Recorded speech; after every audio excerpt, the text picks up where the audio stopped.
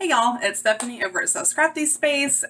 By special request, I am doing a video on how I edit my pictures for Instagram, YouTube thumbnails, etc. So if you want to see how I use PicTapGo and Snapseed on my phone to edit pictures, I almost said videos, to edit pictures to make them Instagram worthy, then stay tuned.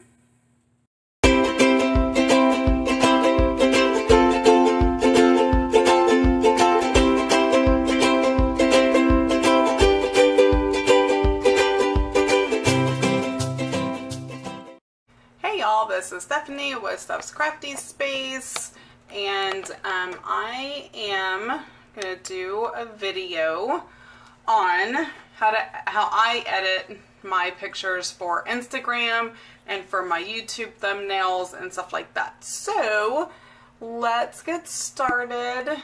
This is the first time I've filmed. Sorry, I'm going the wrong way.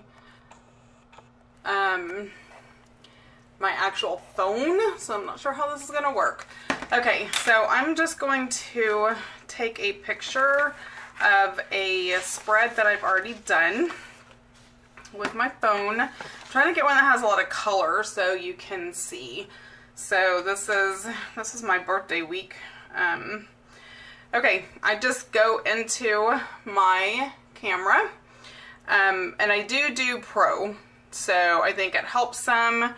And we'll just pretend like I have pretty stuff all around it, you know, and I'm up above, because of the way this is. So I'm up above taking the picture because I can crop out if I need to.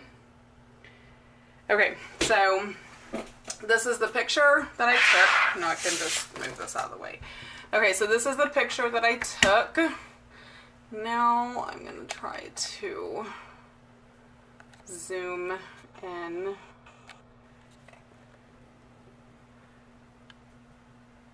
There we go. Maybe that'll work. Okay, so it's in my gallery. Now I'm going to go to my photo section, and PicTapGo is going to be the first one. And I'm going to click on this. There we go. And that's the picture, so I'm going to hit edit. I do not like PicTapGo's cropping, so I don't use it, but I do like the filters. So, and yes, I use a stylus, call me old, whatever. So you can see, there we go, lights on, lights out, there's different things, and it shows you what it's going to look like if you choose any of these. Alright, so the first one I generally choose so I can keep the colors bright is Crispity.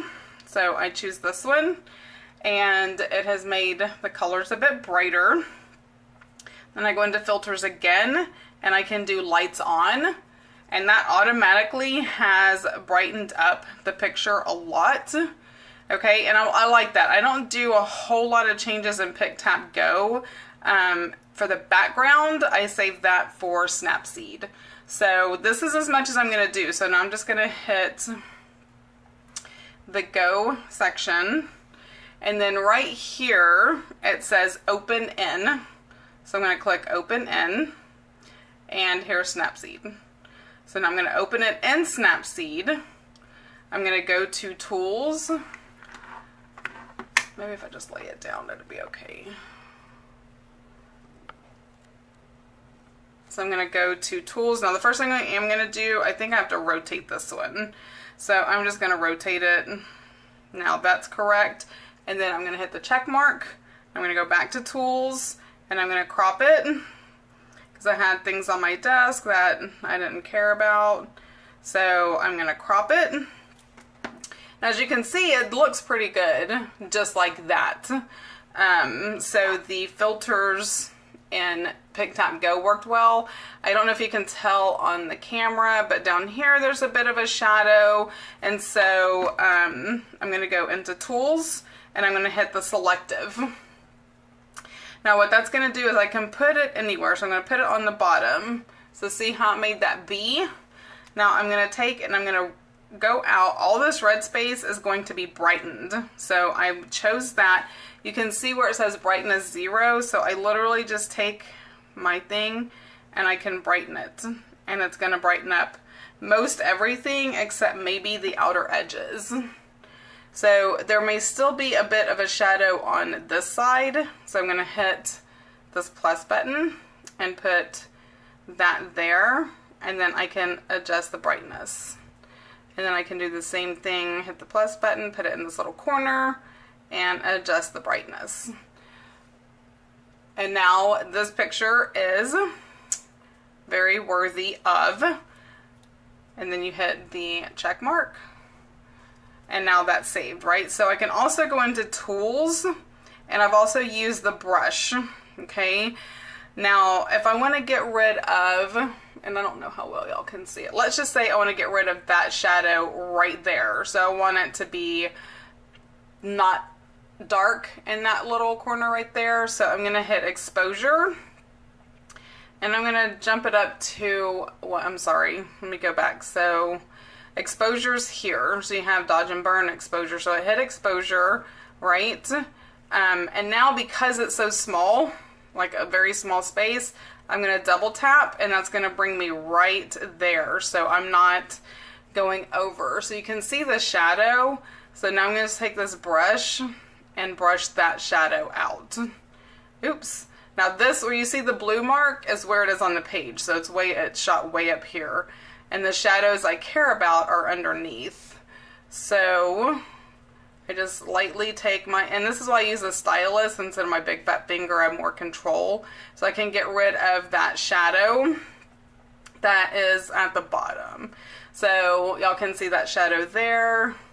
And I just take and erase it like that. All right, and then hit the check mark and then double tap again and it brings you out. And that's it. Now there's still a little bit of a shadow, right? So I can see that. So I hit brush again. I'm going to double tap so I can get close to it. And it's automatically on dodge and burn. So I'm going to hit that brush and the exposure, and it's at 1.0. You can go down, but if it's a dark shadow, then I know that I have to. And sometimes you do have to do it like more than once. It's only going to do a little bit at a time. And so you hit the check mark and then go back to tools. Sorry, I think there's a glare from I don't know what. And then hit brush again, exposure, and you're there. And I'm going to go over and just make sure it's all done. You have to be careful because if I go way too far up here, then it's going to just really wash out the page itself. And then what I also can do is go back to the brush and do dodge and burn. I don't know what the difference is in all of this stuff. I just know what I've done. Okay, and I'm going to go down to 5 because see how this is a little bit on the dark side? So I'm just going to brush it and just lighten it up. Okay, I'm not trying to get rid of the black lines because that's part of my planner cover, right? So I still want it to have a definition around it. And that way you can still see the page from the background. If you do too much, then your page just blends into the background and there's no distinction there.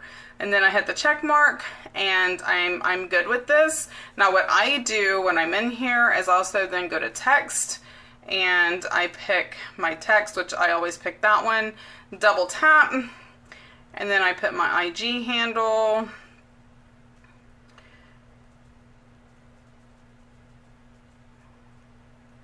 Sorry, I cannot talk and type letters because then I'll be typing what I'm saying. And then I hit OK. Now, I don't know why this is, and if somebody knows a different way, please tell me. But I have to shrink it with my fingers. Like, you have to, like, take the whole thing and shrink it and then make it line up right. And then I just move it down to the bottom. And so there's my IG handle and hit that check mark. And now it is all, like, the way I want it. There's excuse me, different things in here that I've also done. I've done the frames before, and so I could put a frame around it if I wanted to. For whatever reason, if you want to do frames, there's also frames, but I don't want a frame on this one. So when you're finished and you are happy with that product, then you hit done. And it's saving, and it's saved. So, because you can see right here where there's a red check mark on gallery. So now I know that this picture is saved in my gallery. So I'm going to get out of here. I'm going to go into my gallery. That's before. No, wait. Well, those are old. Where did it go? Hold on. Trying to do this. It may have, oh, it's, I think, all photos. There we go. Okay, so that's before. And where's my after? Oh, it's way over here. Okay, so that's before. I don't know why it's in the middle. And that's after. So you can, let me just delete this. I don't need that anymore. Before. You can see how like dark it is and the colors aren't that vibrant, and that's after. So that's how I do mine, and then I can upload it into Instagram immediately. So it is right there in my gallery, and I can upload it to Instagram and do all the things. So if you have any questions, feel free to leave me questions in the comments. If you like the video, give it a thumbs up. And until next time, y'all have a blessed day. Bye.